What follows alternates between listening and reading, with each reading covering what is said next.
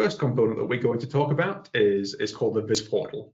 Now, the VizPortal is sometimes referred to as the application server, and essentially what this does is this handles all the front end of the web application when you're actually accessing Tableau Server itself.